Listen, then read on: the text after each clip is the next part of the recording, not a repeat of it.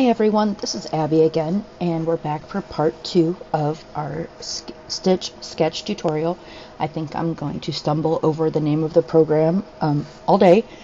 So what I wanted to show in this video is how to erase, how to create lines, and how to save your file. So the first thing that we'd like to do is erase some cross stitches. So each box here is considered a cross stitch. So what we have to do is in the bottom left, next to the pencil, it's highlighted in blue, is the little eraser. If we tap on the little eraser, we see erase all, which erases everything. The little eraser erases one square at a time, and then the pour cup will erase all of one color. Occasionally the pour cup only wants to erase one square at a time. Like I've said in some of my comments in the Stitch People group, this program can be a little bit finicky, so I generally just go with it and do what I need to do to get the job done. So I'm going to choose the regular eraser here and just show you that we can erase, square by square. We grab the pour cup.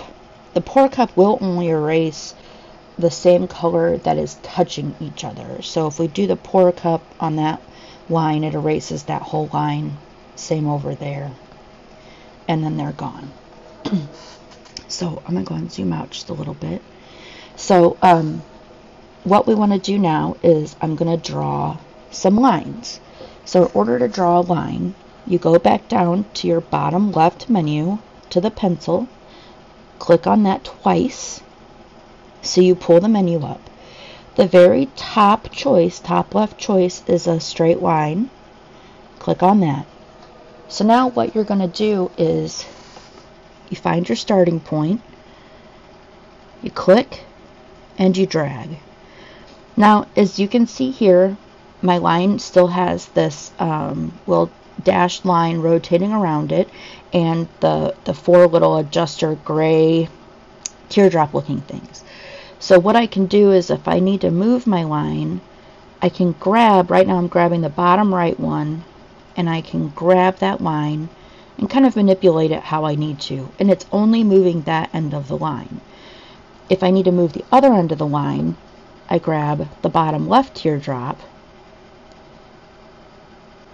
And this is where it gets tricky, because now it's moving everything. Top left teardrop and top right teardrop. So what I'm thinking, and you guys are kind of learning along with me here as I'm looking at this, is that what I'm thinking is that our line, whenever we draw a line, where we start the line is its anchor point, and that's where it's going to stay. So I started drawing the line from the left side, and it appears that no matter which of these teardrops I use to move the line, it's only moving the far end of the line, which was not the anchor point. So once you have the line where you need it to be, the way to lock that into place is in the top right corner of your menu. You'll see the little dashed box with a check mark. If you hit that, it makes your line permanent. Now, if you decide you didn't like what you did, in that top right area again, there's a dashed box with the undo symbol, and you can undo your line. Currently faded out in the top right, there's a dashed line with an X. While you're drawing your line and you still have the adjust teardrops, you can delete the line by pressing that X. But anytime you draw a line and you have it where you want it, make sure you check that green check mark dashed box to lock that line into place. And that way it's no longer going to move.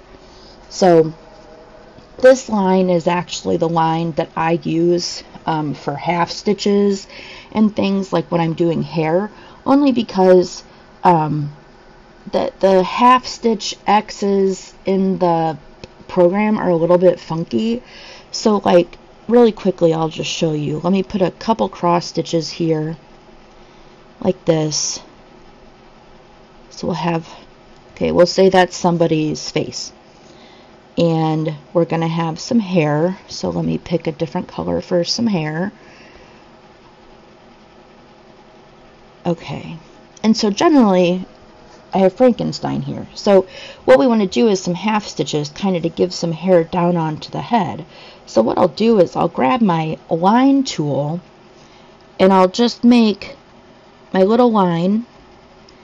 And see, I didn't put that where I wanted it, so let me X and undo. And this gets a little tricky, especially depending on the stylus that you use. So here I have, I got my line and I made my little half stitch. So what this shows me is that I need to put a little half stitch of hair there. If I need the half stitch to be further up, then can draw my line a little bit taller, and then always press my green check mark. So this way it kind of denotes that I'm going to have a half stitch there. I don't do a lot of these works for on commission for purchase, so I don't show my patterns to anyone really.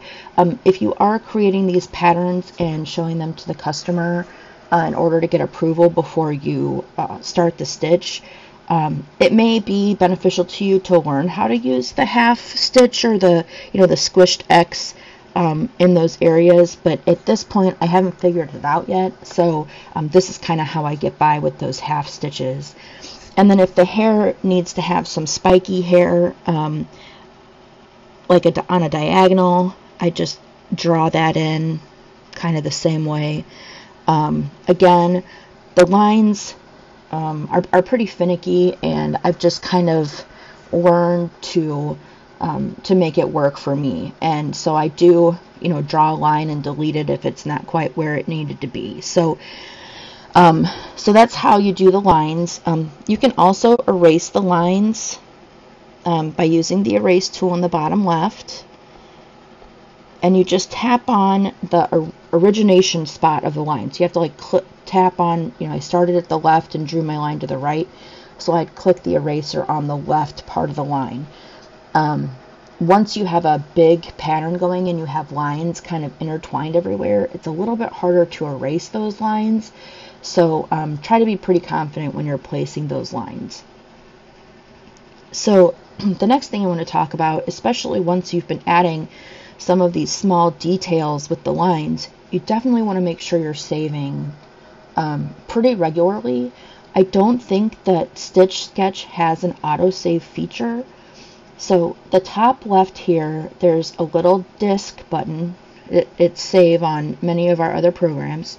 So we press save. It comes up with a generic file name. That's just filled in by StitchSketch. So we're just going to change it so we know what we're looking at. And we're looking at tutorial part 2. And I'll save that. So now you can see the top left, the disk is grayed out. Anytime you make a change, just like with lots of other programs, once you make a change, you can save again. So just make sure that once you're making a significant change, you're getting